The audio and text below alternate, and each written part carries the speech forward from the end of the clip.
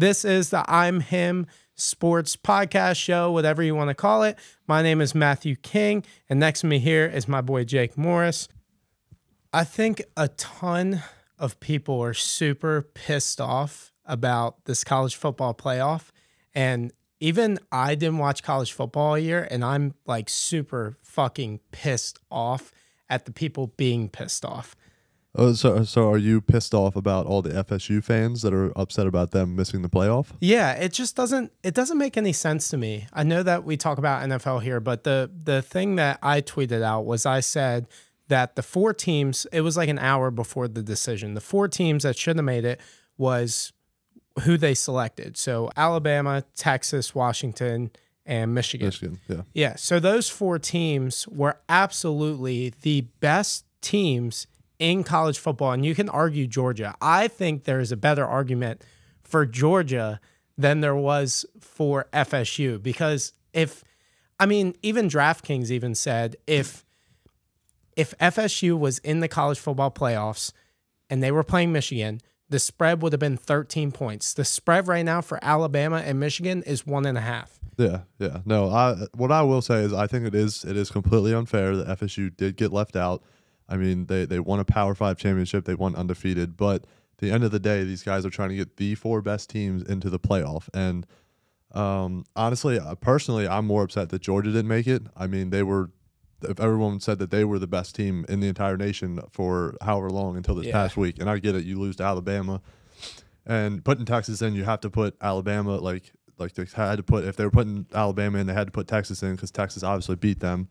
But Stephen A. Smith honestly said it best. TCU was probably the reason FSU did not make it into the playoffs because of what happened last year. And yes, they made it to the championship, but then lost 65-7. Yeah, and if FSU somehow snuck into the championship, it would be an absolute wreck. Yeah, and so I agree with that. Honestly, I didn't really watch the 2 games that Jordan Travis didn't play in, but I heard a lot of comparison saying that they were an Iowa-esque team.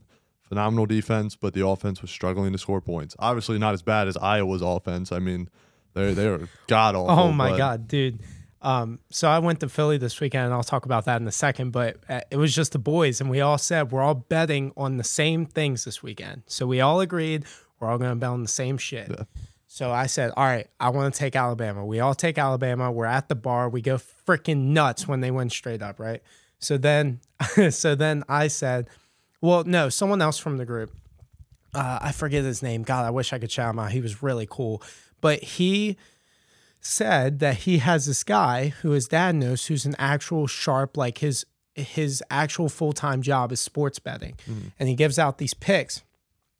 And I never fully believe these guys, but like this guy was like, oh, I've made $10,000 all year. He showed me like all of his bets. Like it was legit. So I was like, okay, like what has he got tonight? His first 5-unit play in like 3 months, Louisville money line. I was like, oh my God, Louisville against FSU. Yeah. And I was like, all right, fine, I'll take it. I only put a half a unit on it because I didn't fully trust it.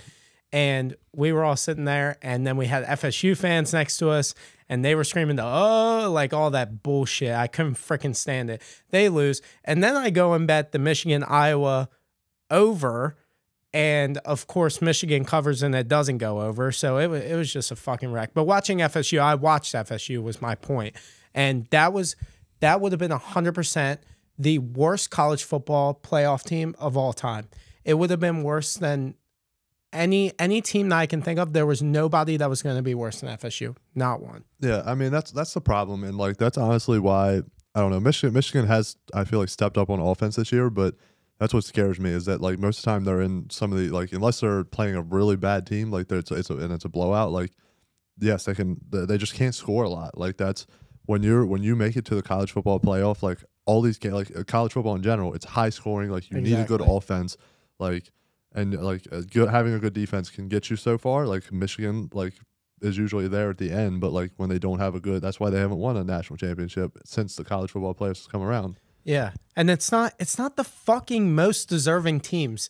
It is the fucking best 4 teams in college football, and FSU without their star quarterback is not one of those. No. And it just like it I was so excited when Alabama got in because I'm like, seriously, who the hell wants to watch FSU play Michigan? Yeah, Like, and yeah. you saw Michigan when FSU wasn't announced either. That was fucking crazy. Did you see that video of all of them like gasp? Yeah. That tells you that they are more scared of Alabama, which means they even know they're the better team. 100%, 100%. And like I said, honestly, I would have rather seen Georgia get in there. Yeah. And I get it, like Alabama just beat them, but whatever. But and I agree, it's unfair that FSU didn't make it. They had the criteria, they had everything. But as a football fan, like you did not want FSU to actually get in there. We all know how that game would have went.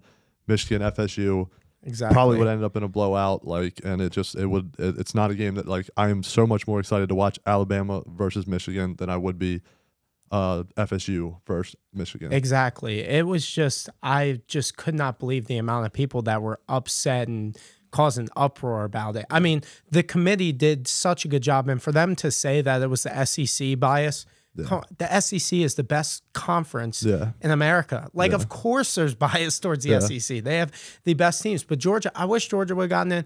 I like Texas. Personally, but, I agree. Like personally, I don't know about seedings or anything like that. I would have rather seen Michigan, Georgia, Alabama, and Texas get in there. Oh, over Washington? Agreed. Yeah. Oh, wow. Because if you think about it, like I guess. Like I said, I'm not the biggest college football fan. I like to watch it when it's on Saturdays, obviously. But like, I guess they're not in the same situation because of FSU. But like, they had kind of the same criteria. They went undefeated. They won the Pac-12 championship. But like, they've been in a lot of close games this year against like good opponents. Like I guess beating Oregon is obviously huge for them. But I don't know. I thought that Georgia, Michigan, Alabama, and Texas were the 4 best teams in the country. Yeah. And I love agree. Michael Penix. I do. I think, honestly, he's probably the best quarterback. I think he has to come out because he's his 6th year. Yeah. But I think he probably has the most talent. Well, it's hard to say. I know. I think he doesn't have this. He's on almost the same level as Caleb Williams, but I think he's more NFL ready than Caleb Williams is. I will say that. Yeah, this past weekend was one of the best college football weekends I've experienced. Like, it made me actually like it, and I'm so excited to watch it. For someone who doesn't watch college football, like, I'm so fucking excited to, like, I'm like, let's get this on let's get it on now. I hate that it takes a month for the games to even be played. I understand that the kids have to go home or whatever. Like, play the damn game now. Yeah. Like, it's so fucking annoying. Anyway, and this weekend was absolutely insane for me personally because I got to experience. So I haven't been to Philly very much. I went there once, and I basically went there as a tourist and got to see a Liberty Bell. What I got to give Philly credit for is their love for sports. Like, I understood like how much they like sports. So I roll in, the person I was staying with lived in Philly, like downtown Philly, and the people had jerseys on. They had their dogs wearing jerseys. They had their cats wearing jerseys. They were screaming "Go Birds" in the middle of traffic. Like, it was just the coolest like sports town I've ever been to. And when we went out, we went to like the Santa Claus bar crawl or something like that. And like everybody was like just repping Philadelphia. And it was really cool, but their fans are insane. Like, so one of my friends flew in from California to go watch the game because he's a 49ers fan. My other guy, he's a Philadelphia Eagles fan. And no joke, the Eagles fan told him not to wear a jersey to the game. That's how like crazy they are. And I don't know if I like that. That's the one criteria or one criticism I would say I have of Philly is like how I understand if someone's yapping at you and like getting on your nerves, but you can't even wear a jersey to a game. Like, I feel like if I went, and I might just be saying this just to bullshit, and I might be saying this, acting like that I'm confident, but like, I bought my team's gear and I'm repping my team. Like, I don't know if you would, but I'm repping my team. Like, I'm not sitting back and. Yeah, no, I will say this about Philly fans. Like, I would say that they're in the top 3 most passionate fan bases in the NFL for sure, but they're also like really ruthless. Like, it's like, it's pretty bad. Like you just said, like your friend that's a Philly fan told did he end up wearing his jersey? No, he didn't. Yeah, I mean, that's. And I told him he was soft. I thought he was soft. Yeah, you say that, but I mean, those fans really do not give a fuck. Like, I don't. This might not hold true anymore, but I think that the Lincoln Financial Field is their field. Yeah. Like, I don't know if it's still there, but like they were one of the only stadiums that actually had like a holding cell. Yeah, in they their have a stadium. jail. Yeah, essentially. And I think it used to be them in Las Vegas or Oakland, yeah. Obviously, they're not. They're in Las Vegas now, so I think they might be probably the only stadium or one of the very few that actually have like a jail in their stadium now because of how crazy it gets. And Right, but he spent so much money to fly there, get tickets, and going out in Philly and spending money on these local bars. Like, so you're telling me he can't rap? I get it if someone is like just won't shut the hell up. Like, I'm like that if fans come to Baltimore. Like, I'm like, okay, it's cool that you're repping your team. Like, I've met some cool opposing fans that like, they'll cheer for their team, they'll talk shit, but they won't get too much. I'm like, I don't care if you wear another jersey. I think it's impressive when teams come to other stadiums and they rep and show off how much they can fill that stadium. Like, and there were a lot of 49ers fans at that Eagles game, which was impressive in itself, and they all wore jerseys. I didn't hear of anything that was nuts, but I just think that it's maybe he's not soft because he has to fly back and all that stuff. But at the same time, I'm just like, if I spent all this money to come here, like, and on Philly, like, I'm gonna wear my shit. And did he end up going to the game? Yeah, he did. He did. Oh, yeah. He did. Well, that's. Dude, at some point, it kind of does become about safety, to be honest. Like, I guess. There's so many stories. I mean, like, like, we went to Pittsburgh, and yes, we didn't get any physical altercations, but, like, but they were bad at some point. They were very bad, and they were, like, in your ear and, like, doing some really obnoxious, like, shit. And, like, Philly is the same way, if not worse. Like, and this has kind of become – it's not a obviously Baltimore and Pittsburgh rivalry yet, but, like, they're starting to be the top two seeds in the NFC. And, like, after what happened in the NFC Championship game, there was already a lot of, like, talk going into this game and whatnot. And yeah, Deebo Samuel talked his shit. He did. And he backed that shit up. And you know who else talked their shit? Is Big Dom from the Eagles. I mean, I got to give it to that dude. He fucking stepped up and he fucking talked his shit. He's a true Philadelphia Eagle. He is part of the team now. He is. He's honestly, I did see that they were looking into him having more, like, consequences coming from that, but like that day, that one incident made him a Philly legend for years to come, if I'm going to be honest. Yeah.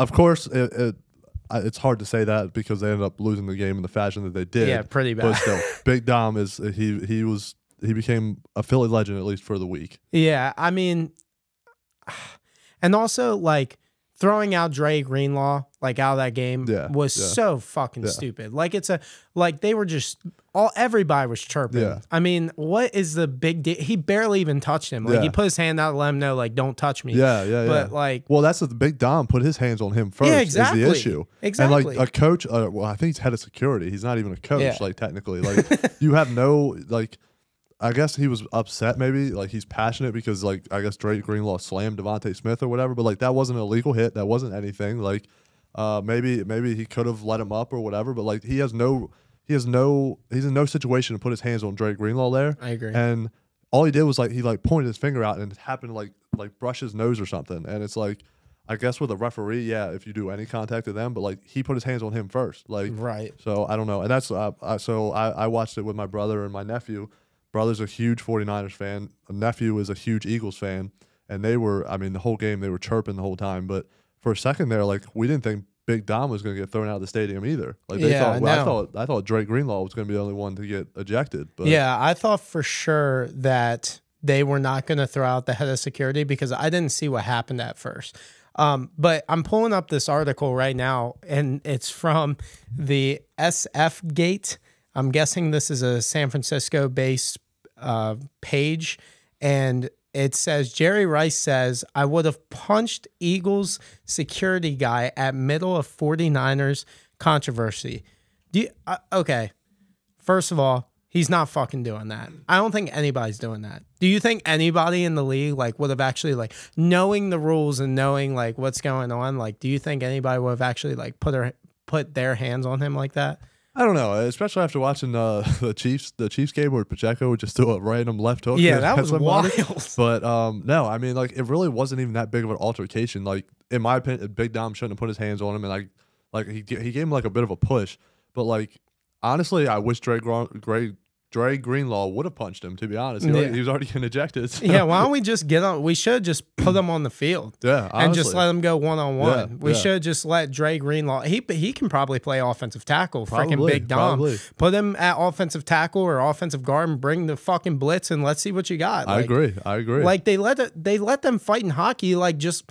And people, they're so fucking dumb for throwing. Speaking of Pacheco, I know this is different, but throwing hands on somebody with a fucking helmet on has got to be the dumbest fucking move from anybody in the NFL. Yeah, 100%. I mean, at the end of the day, these helmets they're hard. They're like you're hurting yourself more when you punch somebody than hurting the other player. Like it's wild. And then you're going to end up freaking breaking your hand. And then you're just going to be in the news. You're going to be the bozo. Like, even if you got a good right, left hook, whatever, like, why are they not throwing body shots? Like, I feel like the body is like, if you really want to do damage, like, you hit them right in the gut, like, that's a knockout shot. No, I'm here for, we bring out hockey rules. And when there's an altercation that's that bad, I mean, I don't know how we're going to do it because they don't have soft gloves on or anything, but let's rip the helmets off and let's go at it. At least for like, there should be like a time limit. Like I think hockey, they give them like a couple punches, like give them like 1 minute. Like you get 1 minute, just fucking go at it. Like, and maybe it's even keep the helmets on and just see who can body slam the other person more. Right. But it has to be like, you have to be, I guess,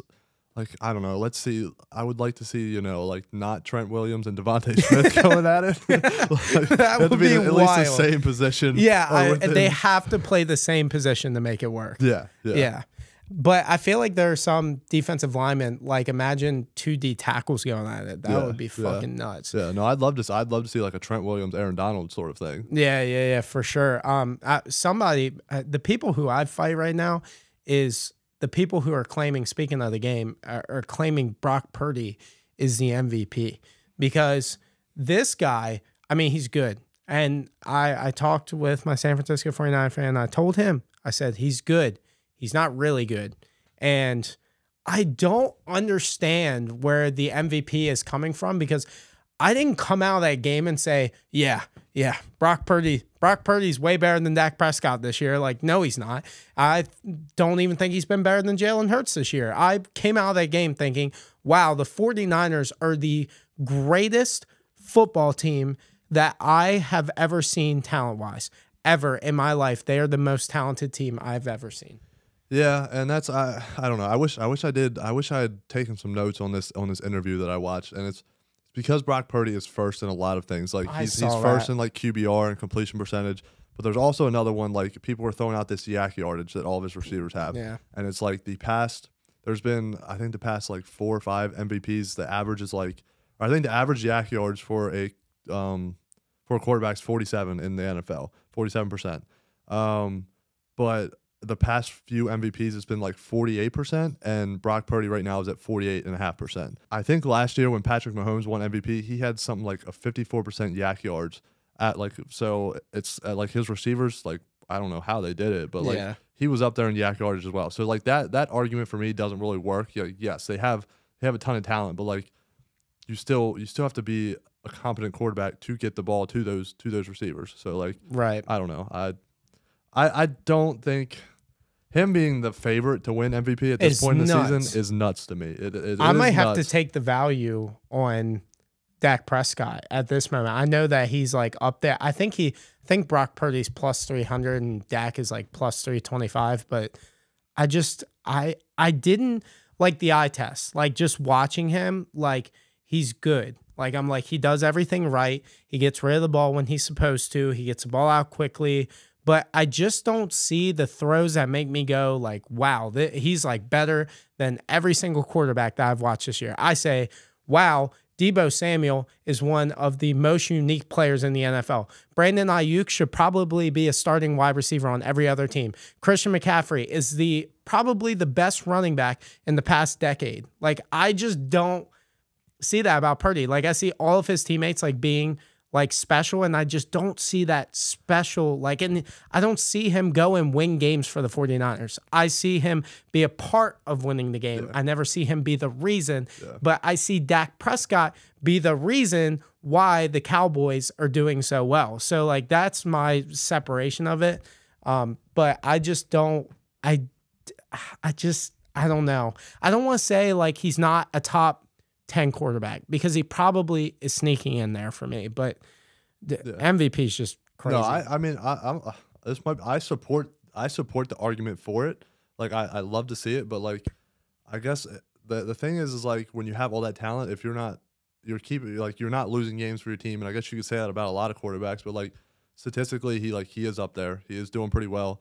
I guess he doesn't have the numbers that Dak does, but they're also winning big games, and Dallas Cowboys are not right now. And I think that's a big part of the MVP conversations. It's not just like about stats. Like similarly to the Heisman conversation, Jaden Daniels right now has better numbers than Joe Burrow did when he won MVP or Heisman. But like there was an argument that LSU's just kind of been like this. They've stayed ranked or whatever, but like they're not in the college football like playoff even like conversation. So why are they going to give it to him? So I think it's something similar to that. But I don't know. It's because like Jimmy G, I mean, he did kind of the same thing. Like they won a lot of games with the talent they had. He didn't even have CMC, but like his name, and I guess he didn't have the statistics that Brock Purdy did. But I mean, he's way better than Jimmy was at his tenure. Even when Jimmy went to the Super Bowl, he's just like way better. If the 49ers don't make the Super Bowl, though, I'm going to clown them because this is the best team that I have ever seen on the offense, at least since I've been watching football, which has been about 20 years. So they're just nuts. But speaking of the MVP odds that I was talking about earlier with betting, and so much betting this weekend, I found an absolute cheat code to sports betting this past weekend. So when the Seahawks and Cowboys played, I always heard this stigma that like the sharps come in early and the sharps come in late. So I'm thinking to myself, like, do I just wait until the last second and see how the line moves? So I'm going to teach everybody how I've done it this past weekend, and it worked. It went 5-1 this past weekend. So what you do is I open 3 sportsbooks apps. So I open ESPN Bet, FanDuel, and DraftKings. FanDuel, it doesn't happen as much, but ESPN Bet and DraftKings, it's been working really well. So I have them all open with 10 minutes left until the game. So I sit there for about 10 minutes, and then right before the game starts, about a minute or two right before the game, you'll see the lines start to move. So you'll, like, for example, with Seattle and the Cowboys, I didn't even like put any research into it, but I wanted to bet the game. So I just had interest in it. And I just opened the Sportsbooks app, waited 1 minute, and then the line moved from, I think Dallas was -10 at one point or -9.5, and it went down a half a point to Seattle, even though everybody was on Dallas. And I was like, okay, well, I'll just take Seattle because those are probably the sharps. It hit with ease, no sweat, did the same. The only team that it didn't work for was the Patriots. God, awful. The worst football team I've ever seen in my life and actually watched. I can't believe I watched that entire game. I can't believe you bet on it. I know. I think I'm going to call the number for you. I know. That was bad. I should have known. I should have said, I don't care how it moves. Like, I'm not going to bet it. But the other games, it worked.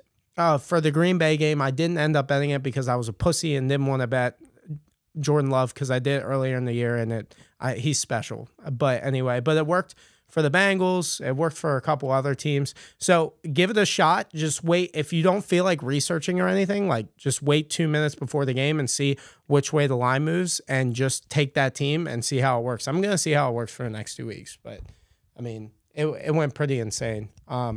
But so speaking of quarterbacks with Brock, there's been a lot of injuries this past season, probably the most that we've ever seen with starting quarterbacks. Yeah. And I just want to take a second and let people know like that people have shit on Lamar Jackson for his problems with injury the past 2 years. Okay. And they always said that the issue is that it's these running quarterbacks. The problem has never been if it does not bring any more injury risk for a quarterback to run rather than sit in the pocket the entire time. In my opinion, I think a quarterback who is a statue in the pocket is more likely to tear his ACL because he's stagnant in the pocket. So Cincinnati fans who have sat here and told me that Lamar Jackson has injury problems. Well, look at Joe Burrow. He's missed more games than Lamar Jackson has in his entire career. Well, what about a great pocket passer like Kirk Cousins out for the year? What about Aaron Rodgers, who's become, less mobile as his career goes, torn Achilles? Like, you cannot help. Injuries are based off of bad luck. Like, it's just the wrong play at the wrong time. And I am just so freaking sick of all of these people saying that these mobile quarterbacks are more prone to get injured, because it's not freaking true. So I'm going to pull up, I don't know what you think about it, but I'm going to pull up this graphic of all of the quarterbacks that have gotten hurt this past year. Man, you were really passionate about that one. Yeah.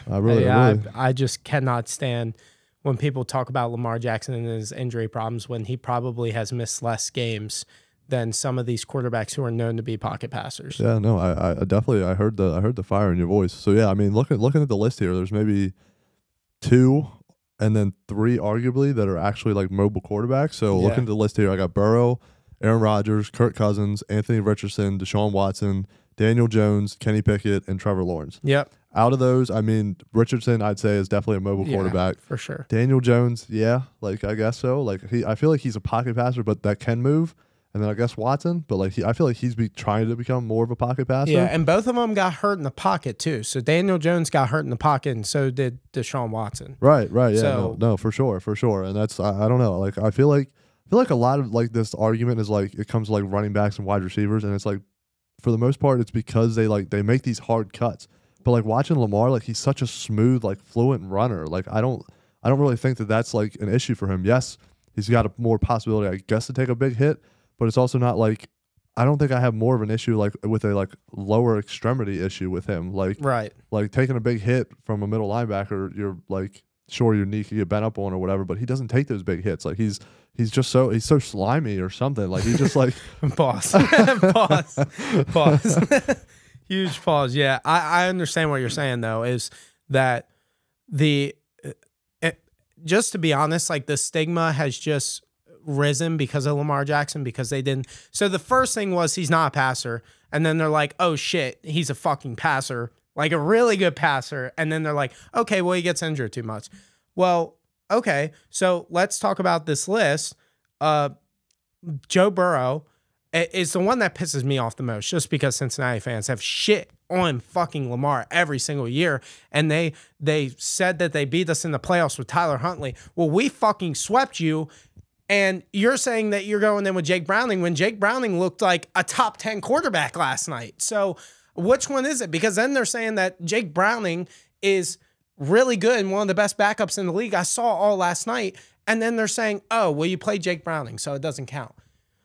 But when we played Tyler Huntley, it counts when you beat us in the playoffs and you send us home. Like, the shit is so freaking annoying. And I don't know. I think that quarterbacks are more prone to get injured if they are just more stagnant in the pocket, because that just means that some guy is going to roll up on your ankle. Some guy's going to hit you in the knees. Like what you said about Lamar, like when he gets out of the pocket, he's smart. He knows where the boundary is. He tries to get out of bounds. He also makes the right moves. So you can tell like when he's going to make a juke move, like you can tell he's like looking around to make sure he's not going to get that second hit. And if he does, I mean, if he tried to make those kind of moves like in certain situations, he would have gotten hurt way earlier than this. But yeah, he seems very mindful when he's running. Like I said, there's just something about his running style that it's like he's a running back. Yeah, he is like he's a running back and a quarterback. Like he's a very smart runner. Can't believe you just said that. Yeah, he's a running back and a quarterback. Like, not saying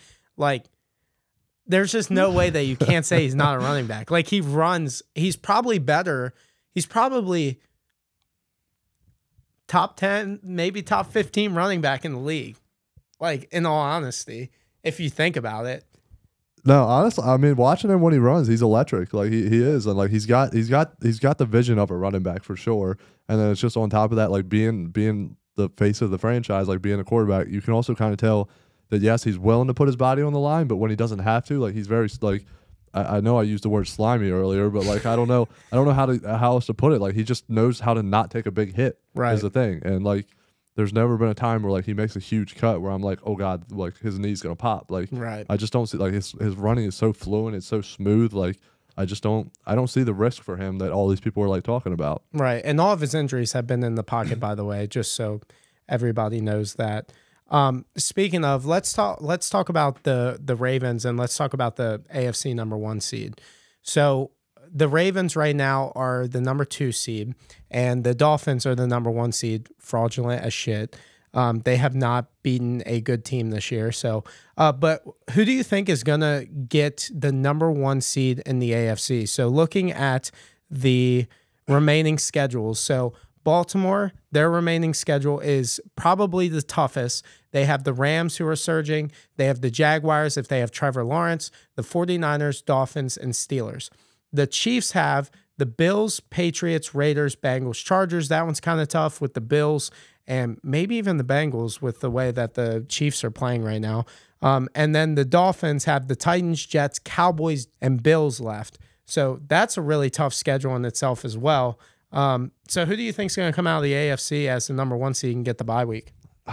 Man, it's tough because I know a few weeks ago I think we both even said the Chiefs were still going to get the #1 seed, but after they just dropped this game to the Packers, like I know the Packers, like they're playing pretty well right now, but I still want to lean Chiefs looking at this remaining schedule. But like I said, after watching this past weekend, like I don't know, like I don't know what's going on with that team.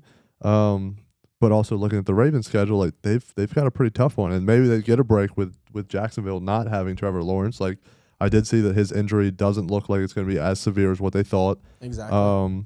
But you guys still have the 49ers, and then the Dolphins. Like we don't know what kind of team they really. I feel like I still don't know what kind of team they are, to be honest. Like I think they can. Yeah, after they beat you by 40. Yeah, I don't. You figured it out then. Well, I don't know why you had to. I don't know why you had to bring that up. But. I just had to throw it straight. Because I looking at them, like they're like I stand the same way with them that I do with the Cowboys, and maybe I feel a little bit better about the Dolphins because I'm watching midseason Hard Knocks with the Dolphins. Oh Jesus! Now you're in love with the Dolphins. Dolphins are your Super Bowl pick now. No, but they also haven't beat anybody that like that was any good in my opinion. Like I think like they've beaten they've beaten and handled the teams that they're supposed to, but they haven't beaten the teams that like we're like, oh, we don't know what this game's gonna be like. So I definitely Dolphins are definitely my least favorite to get the #1 seed. At this point, I think I'm choosing the Ravens to get the #1 seed. Yeah, I think I'm going the same direction. Especially now that we don't know Trevor Lawrence's future for that Jacksonville game, because that would have had huge implications on who you think would probably get there. That would have been the biggest game of the, and it might be if Trevor plays and they win this week against Cleveland, but that might be the biggest game of the year. And I said that, I tweeted that out too. I said, everybody's talking about the Ravens and the 49ers. All of Ravens Twitter is talking about it. And I said, that's not the game we have to, like, we can drop that game. Like, I'm completely okay with getting my heart broken on Christmas to beat the Jags and the Dolphins. Like, the Ravens control their own destiny. Yeah. And they, with the way that they've played against top tier teams this year and completely blown them out every single time, and the coaching just showing up when it matters the most, like, I can't pick against Baltimore. And I know that I'm a Ravens fan, but I mean, just they're so talented everywhere. Yeah. Well,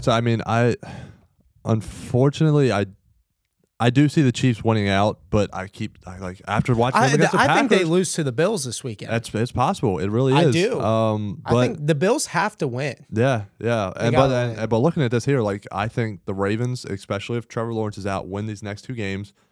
I think the Dolphins win these next two games. They're both 9-3 right now. Yeah, the Dolphins and Ravens are 9-3. And now the Chiefs have fallen to 8-4. Like I think they both come into that. They both have a tough game. Ravens play 49ers, Dolphins play Cowboys. That's a huge game for individuals. But then if you both win these next three games, like that meeting in week what is that, 17? Yep. That could honestly determine the outcome of the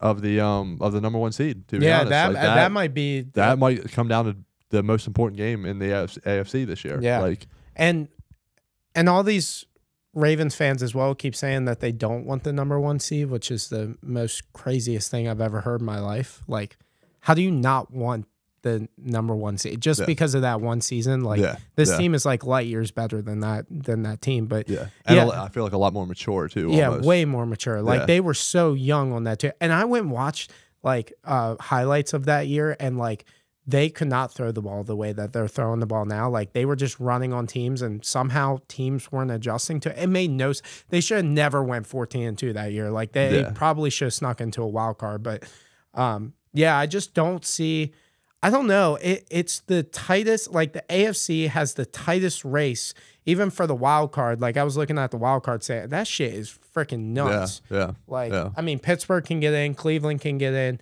The Colts now can probably have a real shot of getting out. Like, the AFC is the toughest conference, even without all these quarterbacks, like, getting hurt. Like, guys are stepping up because they know, like, it's do or die. Like, you have to win almost every game to, like, stay on pace. And it's crazy that we're already going into week 14. Yeah, I know. I'm so sad. I can't believe we're already here. But no, this is gonna be a tight race all the way down to it. And yeah, I don't know. Like you said, I can see the Bills beating the Chiefs, but after that, I mean, of course, I don't know. Jake Brown, it looked like the man last night. He might be him. It might be him. Well, let's. Well, what about one of the best quarterbacks in the AFC, Zach Wilson? Okay, pal. Do we really want to get into this? So there was a report by Diana Rossini. I hope I said that right. Diana Rossini, who said that Zach Wilson was reluctant to come in. I can't believe I'm even saying this. He basically said, I don't want to play for you. So basically, nah, I'm good. Yeah.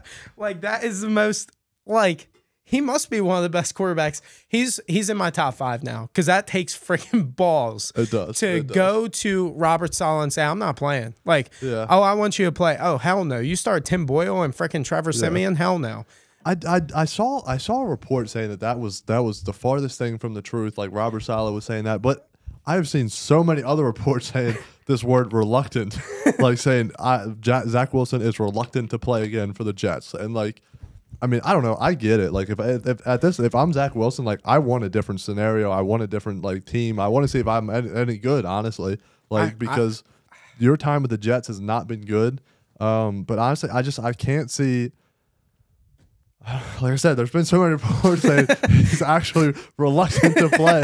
Like, I just can't imagine his dad, Aaron Rodgers, is like, there's no way you're just saying, nah. Imagine that conversation. Yeah. Like, apparently in the report that said that Aaron Rodgers called him and then, like, tried to talk him out of it, and he was still like iffy. Like, bro, there's no way that Zach Wilson said, yeah, bro, I'm not playing. Like, he's like, bro, you got to play. Like, you got to keep us in playoff contention so I can. No, I'm not doing it. Like, and I saw a report that was about, so I saw it was Aaron Rodgers that saved it. And then I saw that he wasn't playing because of the guarantees in his contract. Like, that even fucking means anything at this point. Bro is not going to get another contract if he doesn't play. Like, who does he think he is, though? Like, he must think that's why I say he's a top quarterback in the AFC, because name me another quarterback in the AFC who'd do that. Not one. I don't think one quarterback would do that. Do you agree with him, though? I mean, kind of Lamar last year, right? Yeah, I guess so. That but took some different situation. Yeah, I mean, he deserved the money in that situation. I guess you're right, but I just don't. I don't know what. I mean, do you think it's true?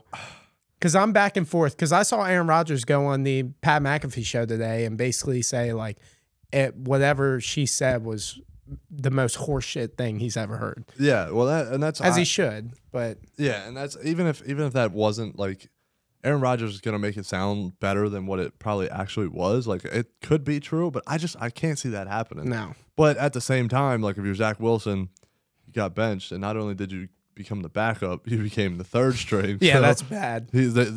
Like, New York is hanging on, like, and I don't even know what their chance. Like you just said, the AFC playoffs. Like, I think the Colts are in at the wild card spot at 7-5. Yeah. I don't even know what the Jets are right now. I think they're like 4-8. 4-8. Yeah, 4-8. So yeah, I don't even know if they have a chance to make the playoffs at this point. They do. They do. Rodgers came on today and he said, you know, we win a couple games. Like, he was, of course, he's going to sound confident. But yeah, that's what it sounded like. Yeah, but I mean, I don't know. I mean, Aaron Rodgers is set on coming back, and that's, I mean, obviously if there's no playoff contention at all, he doesn't come back. I don't think. No, that would make zero sense. Yes. And what's sick is that I think he's slated to come back against my Commanders if it's true. So if Zach Wilson, in Washington? I'm not sure. If I'm it's not sure. in Washington, we should go. I think I'm down. Yeah, I think that I'm would down. be really cool. Yeah. Because then we can say we saw the most impossible shit happen. Like, there's no way. I mean, Pat McAfee asked him today if he actually tore his Achilles. He was like, "Do you believe? Like, I'm just a journalist. Like, did you actually tear it, or was it just a conspiracy?" Yeah. But no, Zach's crazy for that. I just cannot believe a third string quarterback would say no.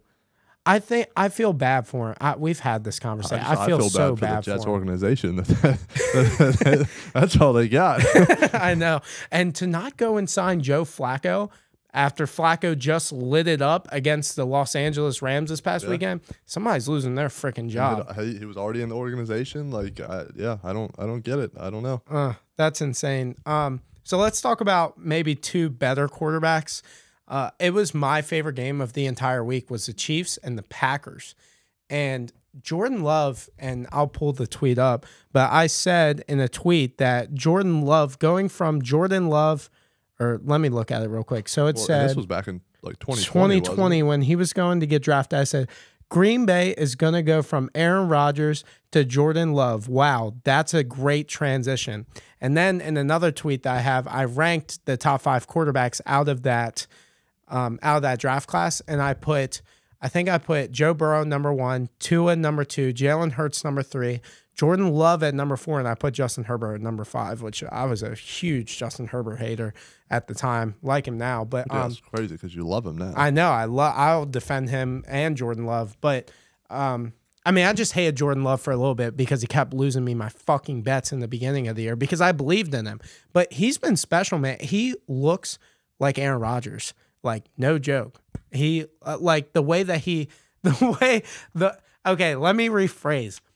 The way that he is so confident when he throws the football and the different arm angles that he gives and the touch on the football, he's got a little bit of Aaron Rodgers in him. I'm not going to go and be Chris Collinsworth and, suck Patrick Mahomes off and say that he's Patrick Mahomes, but he has like those, like, once again, the eye test. Like, I look at both of them, I'm like, he's got qualities that looks like Aaron and Pat a little bit. I don't know what you feel about him, but I love Jordan. I'm completely out on this. Like, I don't know why you were so high on him in 2020. And I guess I think I watched I forget where Utah State. Or Utah something State. Like that. I watched I was in college, bro, and I was like, just that year, I was like, everybody. You else weren't even gives a degenerate better at that point. Like, I know. Why are you watching Utah State? I was watching. I swear to God, I got in the lab. When was 2020? My senior or junior year of college. Yeah. I got in the lab one night. I was like, I swear to God, it was like 2 a.m. on like a Friday night, and I had nothing to do. So I went and watched Jordan Love tape. I went and looked up Jordan Love highlights. I went and looked up his tape and I was like, dude, this guy reminds me so much of what Patrick Mahomes was. He turns the ball over a ton, but the way that he threw the football was so freaking impressive. But I was in the lab that night. Yeah. Till 5 a.m. in the morning, I was watching Jordan Love highlights. And maybe it's coming to fruition now. Like, I don't know. But I don't know if it's, I think Jordan Love is figuring it out, but I think more than that, I think it's this Green Bay Packers team is figuring it out more. And so I have no interest in watching the Green Bay Packers, so I'm gonna be honest. Oh, I do now. You don't want to watch them now? No, not at all. If they were not on the primetime game, I would have not watched that game. I had no interest in watching. I have no interest still in watching the Green Bay Packers. To be honest. I do. I'm just Jordan Love. Keep it up, I guess. But I'm not there yet. I'm not there yet. Okay, so Christian Watson pisses me the hell off too, because every time he freaking touches a he'll make. I swear to God, every time he has his biggest game, he gets freaking hurt. And I hope that he's all right. But at the same time, he's a dog. The dude is a freaking. I'm starting to believe he's just a second half of the season type of guy. Yeah, I feel like it was a few weeks, maybe 2 or 3 weeks earlier last year. But then he had that 1-3 touchdown game last year, and then he just started going off and was a touchdown machine. And maybe we're seeing the same thing. I don't know how severe his injury was in that game.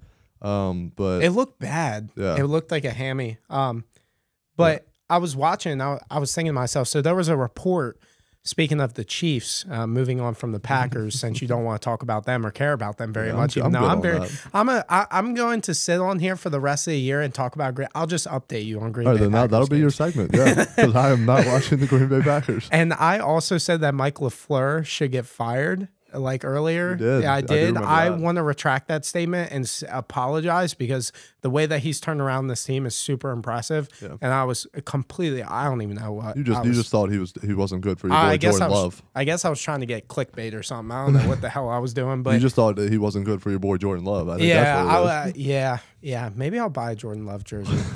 Yeah, I'll think about it. But the Chiefs, the other side, I don't think the team's locked in. And this might just be a conspiracy theory or whatever you want to call it, but there was a report that Travis Kelce and Taylor Swift, and I hate hearing about it and talking about it, they moved in together. Big deal. I didn't know this. Huge deal. Huge deal. Didn't hear Heard about it on this. the radio, and apparently TMZ found it out because they find out about everything and everything. It's the weirdest. They're ruthless. They're ruthless. crazy. Yeah. That's insane. How they even know that? How do you even find that out? But I believe them. Yeah. I 100% believe anything that they say.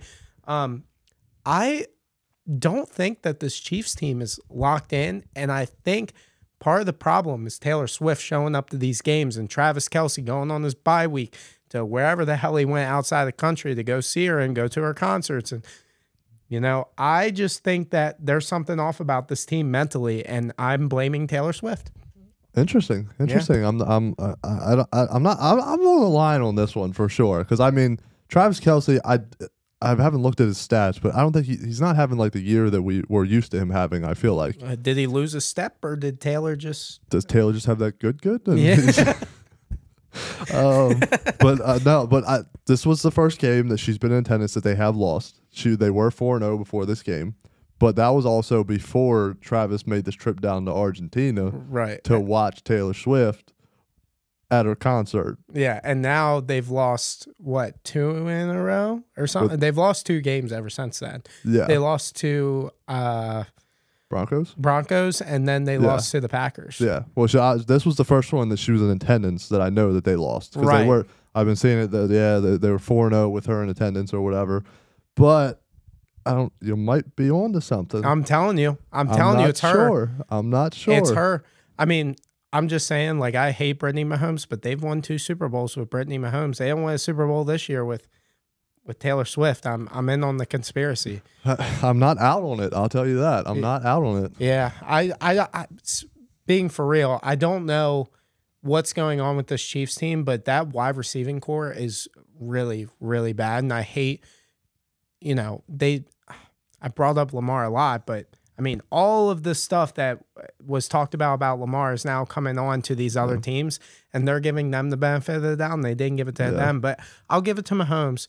The receiving core is not very good, and I think I want to think about, like, who did they have on the team last year that's different, like, receiving wise? Juju Smith, and he was usable. Like, he was a good, like, I feel like third down receiver. Like, but like other than that, who else did they have? Like. Because this Rashee Rice kid, honestly, is not that bad. Like, yeah, he's probably coming in, like, I don't know if I want to say he's like as good as Juju was for them last year, but like I feel like he's been serviceable. But I think it's more for them. It's been almost like the absence of Travis Kelce. Yeah, and, like, I don't know if like defense have just figured it out. Like they're.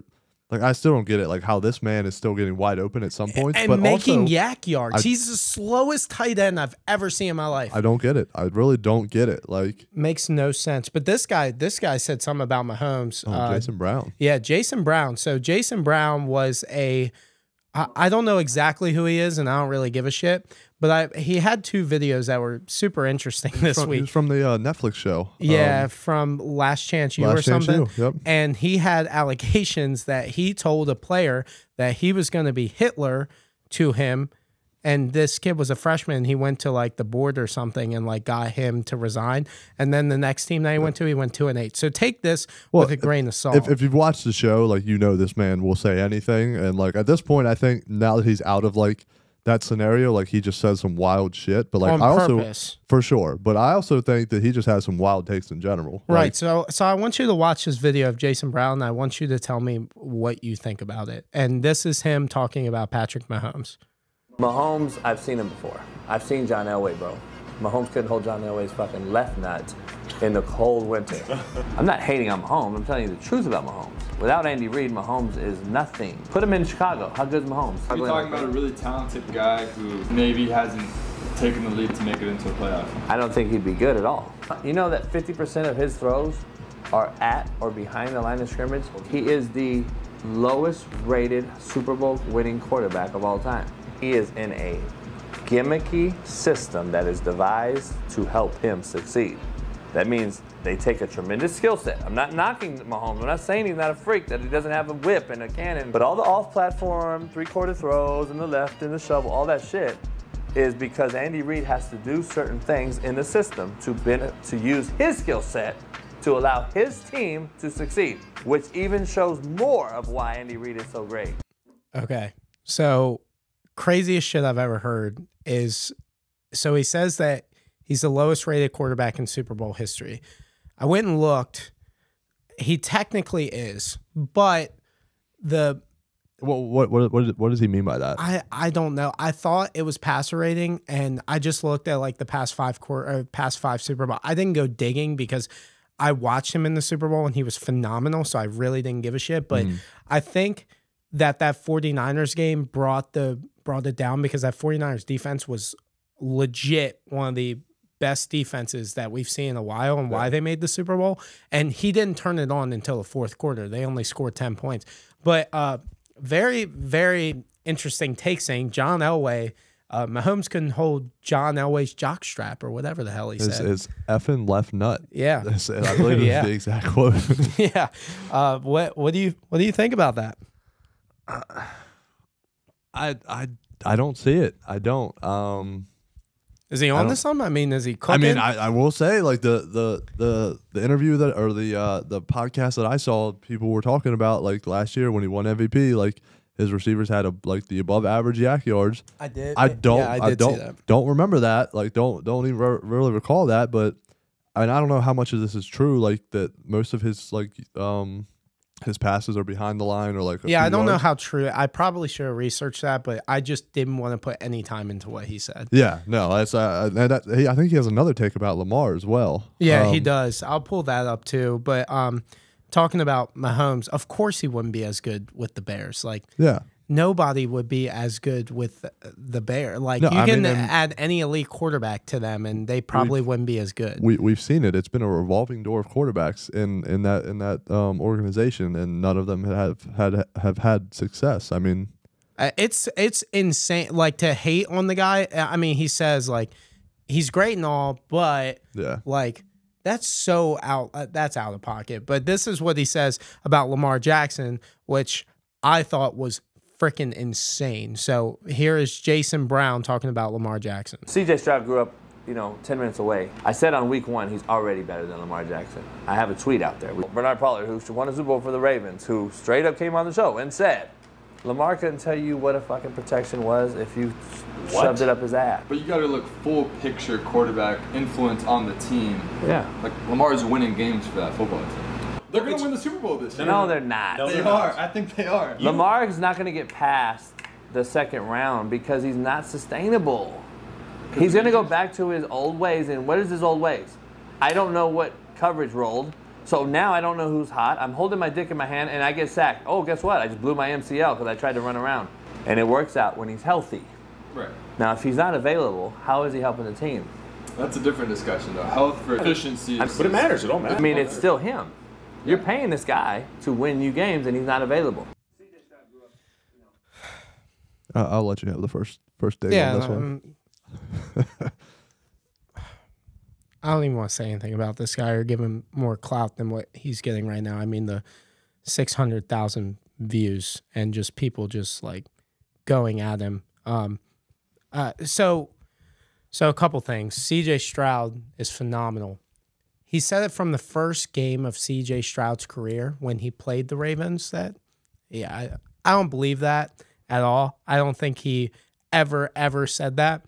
And what's also crazy to me is that he says Lamar Jackson's injury issues, but he doesn't mention all the other quarterbacks who have had injury issues like I talked about. And He says that he's going to blow out his MCL or ACL, which he's never had knee problems in his career, except for he had the knee problem, but he's never had like a torn ACL or anything like that. So he has had knee problems, but that is just insane. I'm bookmarking it because Lamar's going to make it past, and I'll say it right on here. He's going to make it past the divisional round this year. He is coming for blood, and all right, he can say this kind of shit now, but like, I just think that he's going to be proven wrong, and that's what I'll say about it. But crazy shit that he's talking about there about C.J. Stroud already being better than Lamar Jackson. Yeah. And like I said before we even watched these clips, I feel like a lot of his are just clickbait. Like he's trying to get people to react to him. But I mean, and I don't even know if it's true, the whole Bernard Pollard thing. Okay, let me tell you about Bernard Pollard. He freaking hates Lamar Jackson. I have gotten into arguments with Bernard Pollard on Twitter years ago about Lamar Jackson, and he says he's not a sustainable quarterback. He's not good at throwing the football. Like he stands on business. Like he stands by it.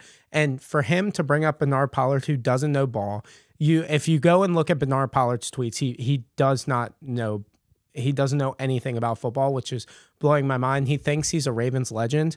And for him to bring someone on who already hates Lamar Jackson and make that your point is so stupid because Bernard Pollard's just hurt by the Ravens. So the Ravens cut him after the Super Bowl year, and he thinks that he would have made a difference if he would have stayed on the team. He made one big play in his entire career, and that was knocking out Ridley in the AFC Championship game, and that is what his that's what his resume is. He was never him. So I just so it sounds like he's become a Ravens hater. But I mean maybe in the beginning of like Lamar's career, like I could see it. Maybe like he did have trouble like reading defenses and that was like nuts. reading coverages and stuff like that. But at this point, like in Lamar's career, like you said, like his passing has improved like 1,000 times. Like he's the third most accurate quarterback in the NFL.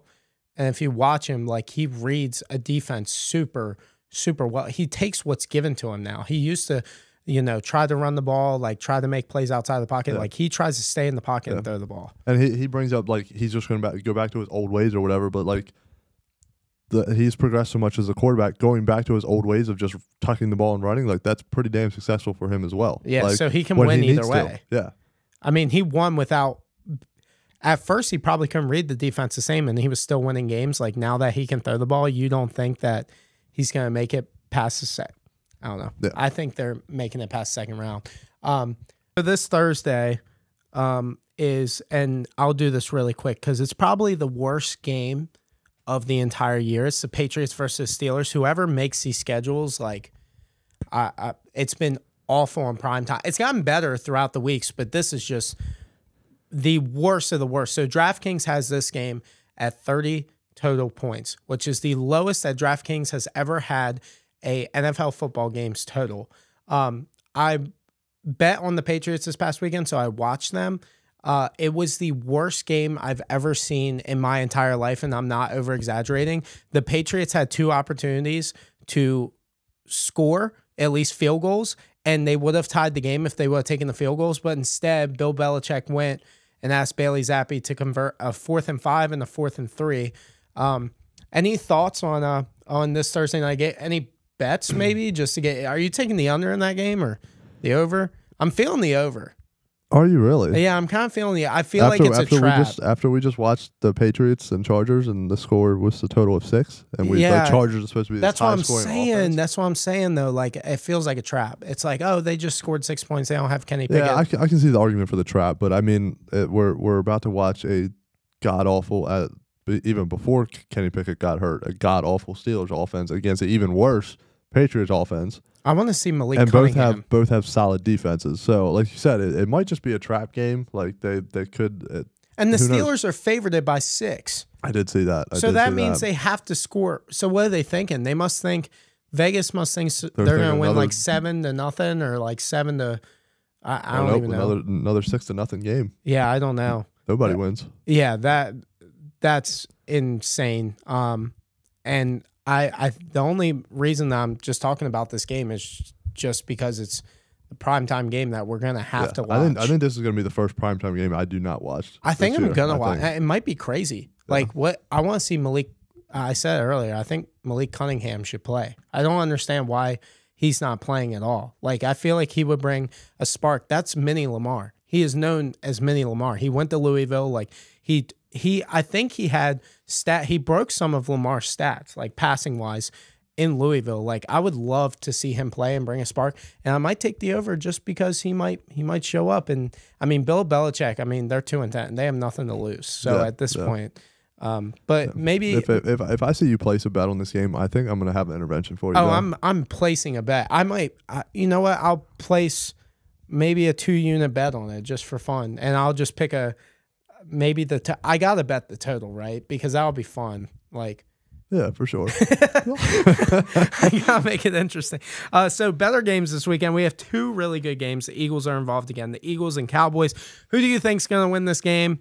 And this is the biggest game of the year for the Eagles more than it is for the Cowboys, because the Cowboys got nothing to lose here. Yeah, no, pretty much. I mean, thinking about it, like Cowboys have they have a shot at the number 1 seed in the NFC. Like, is it likely? Like, who knows? But I don't know. I kind of got shit on by saying that the Eagles dominated that game, and I thinking about it, like maybe it was closer than what I thought. Yeah, the comments went crazy on you. They did, but at the same time, Eagles still win that game. Eagles are coming off an embarrassing loss to the San Francisco 49ers. No, they're still sitting in the number 1 seed. But this game, honestly, is more important, I think, for the Eagles. Way more important. Yeah, and at the same time, like you said, the Cowboys have nothing to lose at this point. Like, they're going to make the playoffs, like, for sure. But they can come out there and they can play ball for free. Like, and after they need it, I feel like the Eagles need a bounce back win more than anything to like establish that they're still the top dog in the NFC. Because after last week, I have no argument for them being the best team in the NFC for sure. Getting embarrassed like that is just so. Who's gonna win? Who would you take?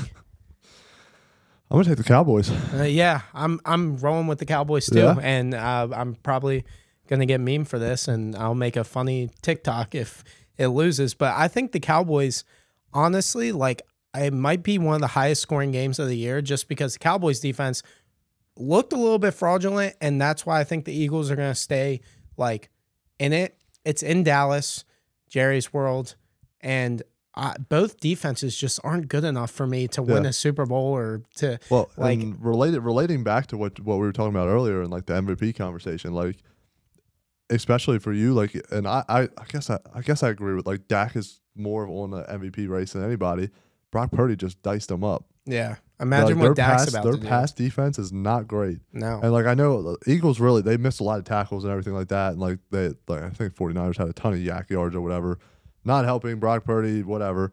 But Dak Prescott's hot right now, and I think that, especially it's in Dallas, like I think that they have a chance, because I know it's tough to play in Philadelphia. Like we were talking about, like the Philadelphia crowd is insane. Like, they're loud. Like, so I think Dak might have like a career game, to be honest. Yeah, I'm taking the Cowboys. I think that they.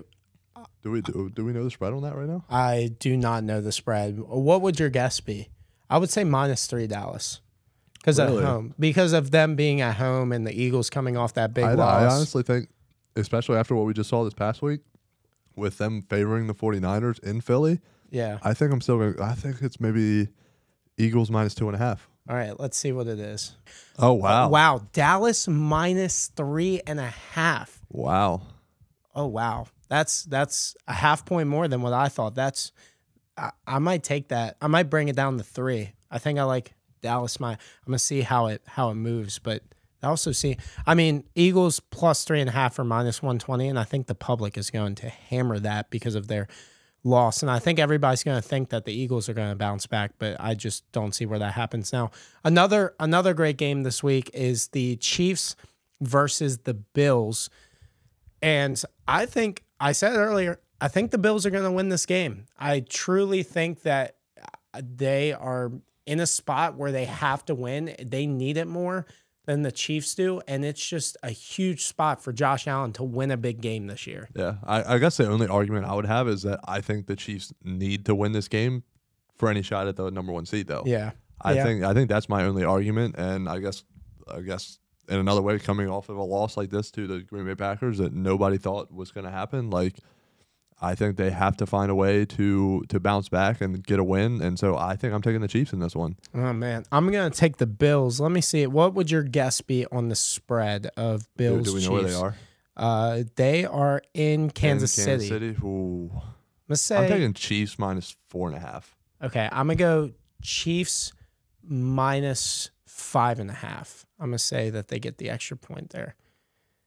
Wow, holy shit, we are way off. I'm telling you, even Vegas thinks that Buffalo has a pretty good shot here. It is minus 2.5 Kansas City. They are at home against Buffalo, and that's a good line. I'm surprised it's not 3 for the Chiefs coming off a loss, but Vegas is probably getting you to try and take Kansas City after a big loss. And yeah.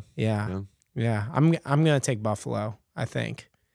I don't know who needs it more. I have no idea. But hopefully, if Taylor Swift's at the game, I'm taking the Bills. Oh, for sure. Yeah, I don't think they're locked in. So we're gonna end on we're gonna have a new segment called "What Would NFL Quarterbacks' Regular Job Be If They Weren't in the NFL?" So, I think you have some quarterbacks that you have some regular jobs for them. So I'm curious to know what you think they would do outside of football. Okay. So starting out, I'm Kirk Cousins. I mean, he is like the dad of the NFL. So I am saying that Kirk Cousins is an accountant.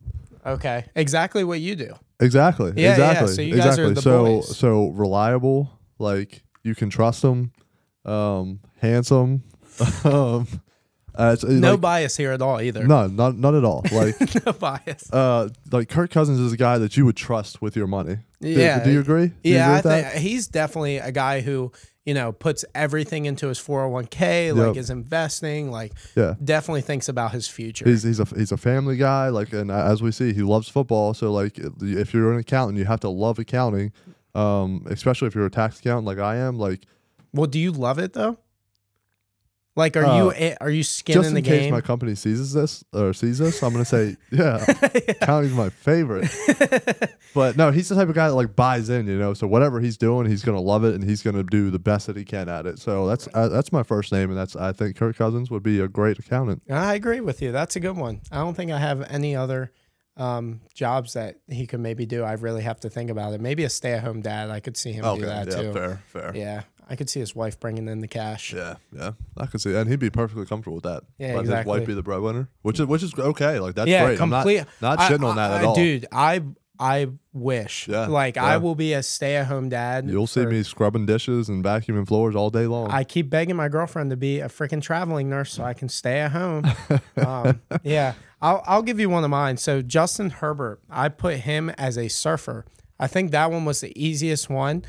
Just the hair in itself, he doesn't love the spotlight. Yeah. And I think that I could just see him being one of those, surfer guys who just stays to himself, doesn't talk to many people, doesn't party, just fully locked into surfing. But yeah, I would put Justin Herbert as a surfer in Hawaii. I could see that. I think more than anything that sells me is the hair, I guess. Yeah, the hair. I could definitely see him out there, throwing up the sign, ripping waves, dude, the waves are sick today, dude. I could see that out of him. And hearing him talk, I could hear that. Yeah, I could imagine that. Yeah, honestly, I could see him stoned out of his mind, just dude, I'm gonna go rip some waves, dude. Yeah, for sure. I could definitely see that coming from Justin Herbert. For sure.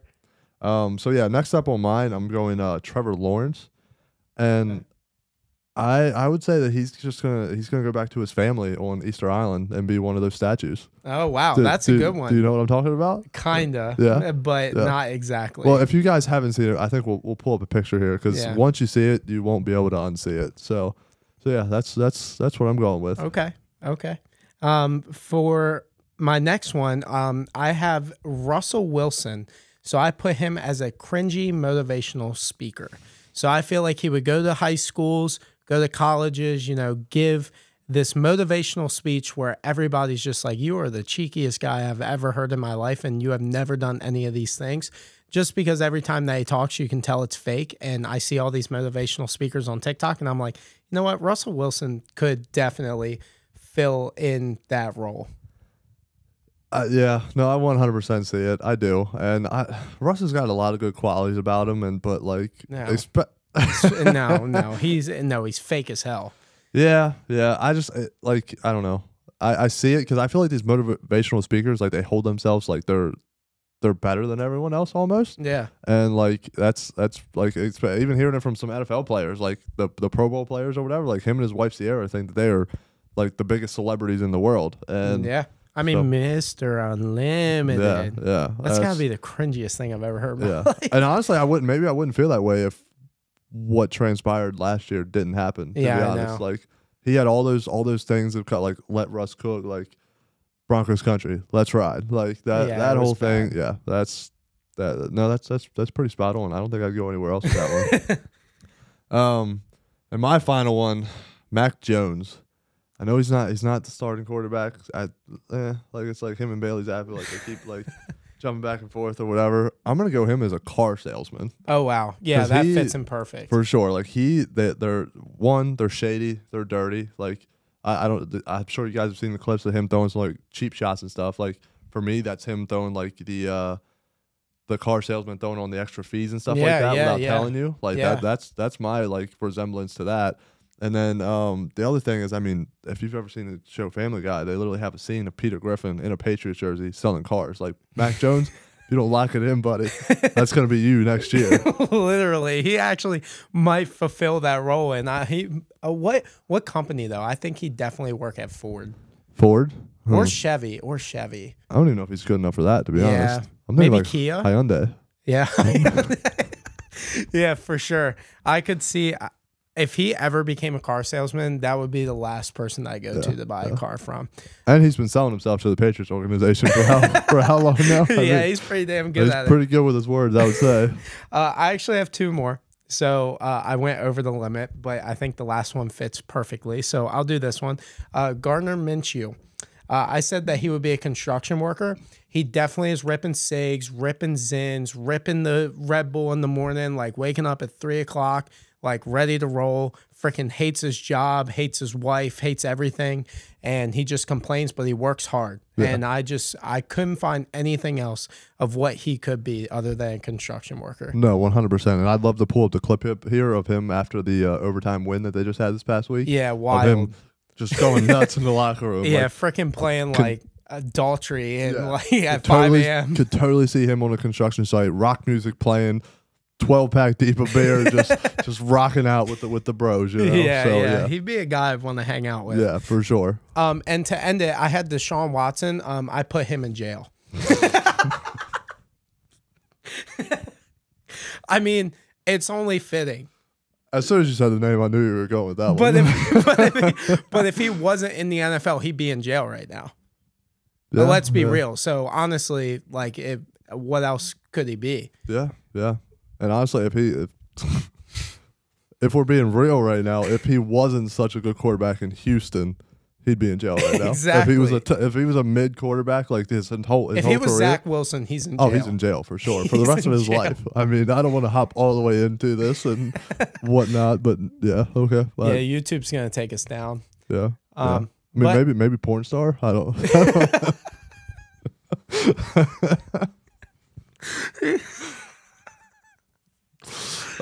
Oh my God. All right. I think that's where we're going to end it. Jake, thank you for joining me and having some laughs. And once again, this is the I'm Him Sports Podcast Show, whatever you want to call it once again. And if you guys could just do us a favor and like and subscribe, it means the most to us. It takes 2 seconds out of your day, and you'll get updates on every time that a video comes out or a short comes out. And we're super excited to be able to give this content to everybody. And once again, Jakey, I almost just called you Jakey. Jake, thank you for joining me. And hopefully your prediction is right that the Ravens make the #1 seed. Yeah, for your sake, I hope so. And honestly, at this point, Commanders are out, so I guess Ravens are my team going forward. So Yeah, and if the Ravens don't make the AFC Championship this year, I'm gonna be an absolute piss, and I might not be able to do this after that. But anyway, next week I'm heading to Jacksonville, so look out for a vlog video that will be coming out the week after that. It's gonna be super exciting. I'm gonna interview some people at the tailgates. I'm going to show you guys what the experience is like. I tried to get to the pool, the pool that they have. Yeah. It was $20,000. So unless people can like and subscribe this, I'm probably not going to be able to afford that, unfortunately. We'll drop his Venmo down below. Yeah, please donate to my cause of being in the pool while watching the Ravens and Jaguars on Sunday Night Football. And we will see you again next week.